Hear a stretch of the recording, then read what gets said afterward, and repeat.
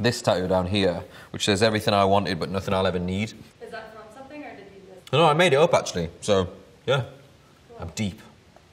Not really that deep.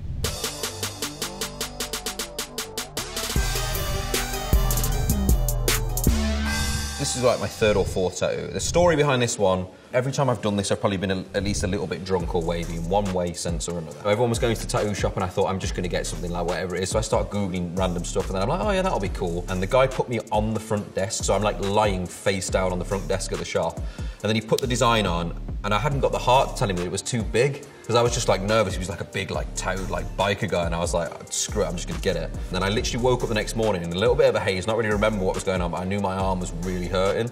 And I was like, oh no. And then I was like having flashbacks of what happened the night before. And I looked down at my arm and I was like, oh my God. And this was the only tattoo I ever Googled, like, how do you remove tattoos? And on the night time, we were performing on X Factor America. This is my singing arm. I forgot it was my microphone arm. So then bang, like arrows are going up, like it's all working out. And my dad was at home in the UK. He turned around to my sister when my arm came up on the TV. He went, I hope they're bloody stickers. I regretted it massively, but I think what you find with tattoos is like, for anyone who feels like they have a bad tattoo or something out there, like it just becomes part of you. Like it becomes like a little scar on your skin that you keep with you and it's a story and it's a memory of something that you did.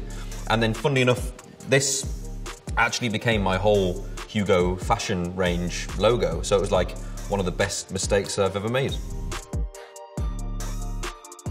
What's your first tattoo? It's like on my leg here, there's like a little cross on my ankle and a cross on the other ankle. To screw your legs to your feet so it keeps you grounded or whatever it was, something stupid. But we got these things. It was like, I thought I'd start at the ankle. I suppose I was like kind of teasing myself into it so I could see what it felt like before I like went in for it. Probably was a little bit of a mistake because I didn't know I was going to end up like this. Well, here we go.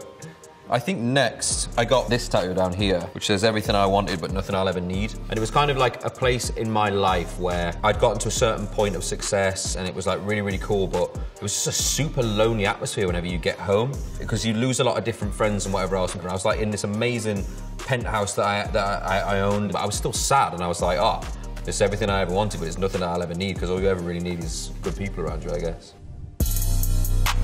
First of all, I was trying to think, like, what can I get? I need to get something deep and meaningful. And then, like, that idea now has just gone totally out the window. When you get to a certain point of tattoos, you just kind of want to fill space, I feel, of just nice pictures, whatever else. So a lot more of my tattoos now are more pictures rather than things that have special meanings or whatever. I don't know, I just like the artwork of it, I guess. I feel like this Only Time Will Tell, which is like my only like dad joke tattoo because it goes next to my watch, which I thought was quite funky, so there's the time that's telling.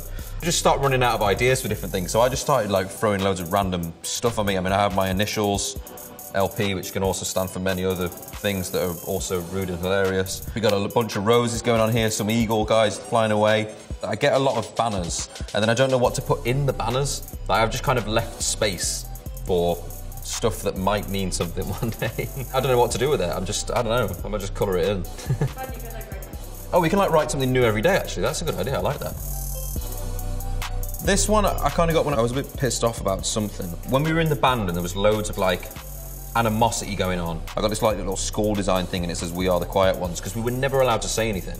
Nobody wanted to tarnish the image of whatever the hell was going on in the thing. So trying to hide a bunch of stuff bleeds over into your normal life as well as it does you playing whatever character it is you play as a celebrity or a performer or whatever. So that was kind of like a bit of an angsty tattoo.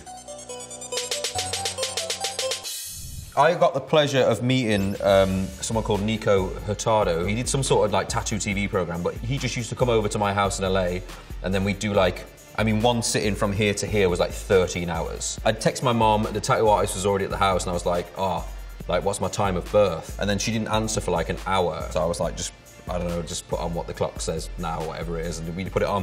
But then I like it because it kind of worked out that it's like 5 to 12, which 5 to 12 is like 5 minutes to lunchtime. It's a great time of day. Or 5 minutes to party time, another great time of day. So it all works out.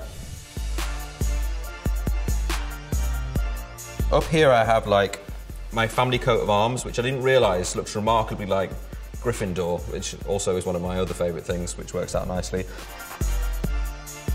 Well, there's a lion in the middle, and then there's meant to be something here, my family slogan, which was like, I'd rather die than be disgraced, which I thought my family must have been absolute badasses back in the day, which is cool, which I still have to get that written in. But the detail on this bit in particular is just crazy.